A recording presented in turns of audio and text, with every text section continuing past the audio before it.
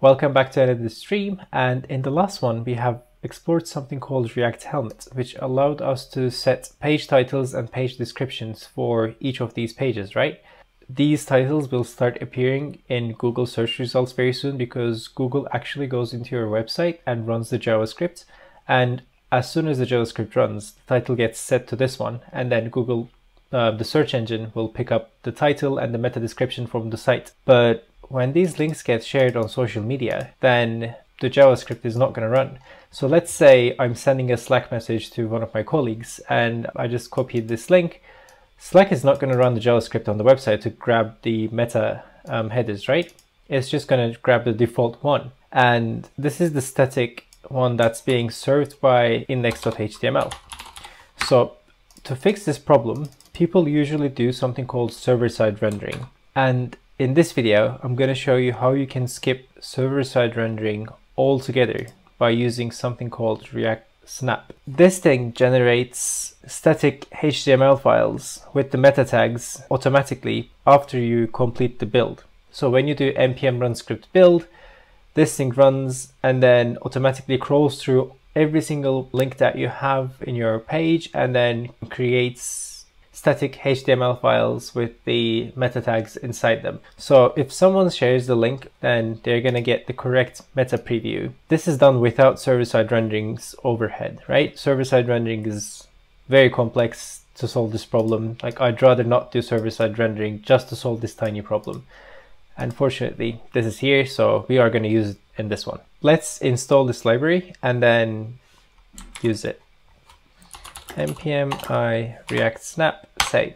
So while this is installing, let's go back to the documentation and let's see how this thing is used. So in your index.js for React 16 plus, you need this thing. We are not using Preact, we are using create React app, and it works out of the box with create React app, no code changes required, which is perfect, right? So I'm just going to copy this and let's go to our index.js and I'll just paste this thing in here. So this is our React app, right? And I'm going to extract that into its own variable. So I'm just going to call it const app equals, and in parentheses, we're going to extract this thing into its own variable.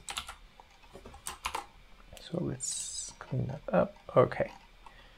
We don't need this thing anymore. We can remove that from there, and let's just move this one to over there.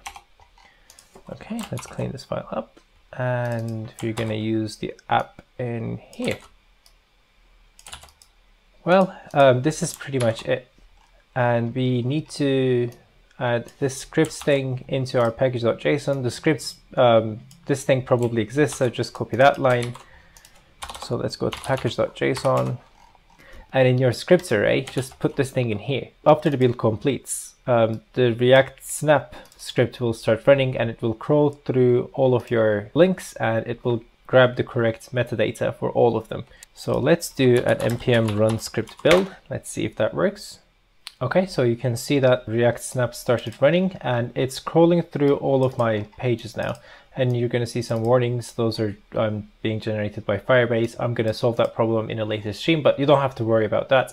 So it's crawling through all of the links that I have. It's going to my blog, my 404 page, my other blog posts, and I think we are good to do a deployment now. I have tested this before. That's how I know the deployment will work.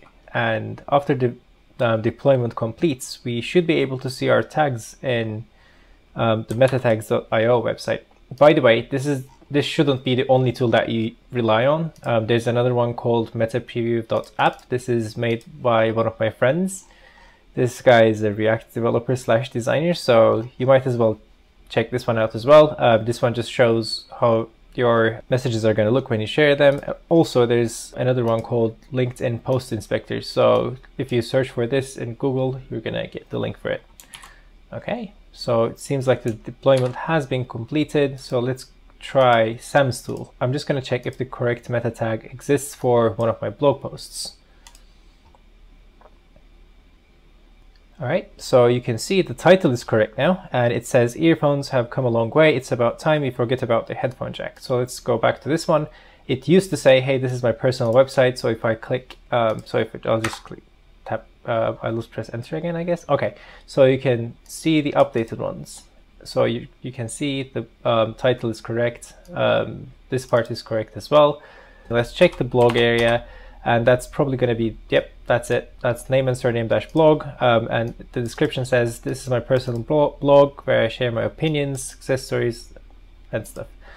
Yeah, so let's check it using Sam's tool again. This seems to be fine. The only thing that's missing is the images in here, right? The Slack messages and everything else seems to be sharing an image, and that's what I'm going to explore in my next video. So I'm going to have an image for my homepage, for my blog, for the 404 page, and all of my blog posts. And all of those things are going to get generated during the build, hopefully.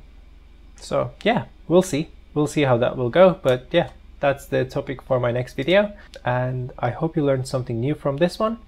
And yeah, I will see you on the next one. All right, bye.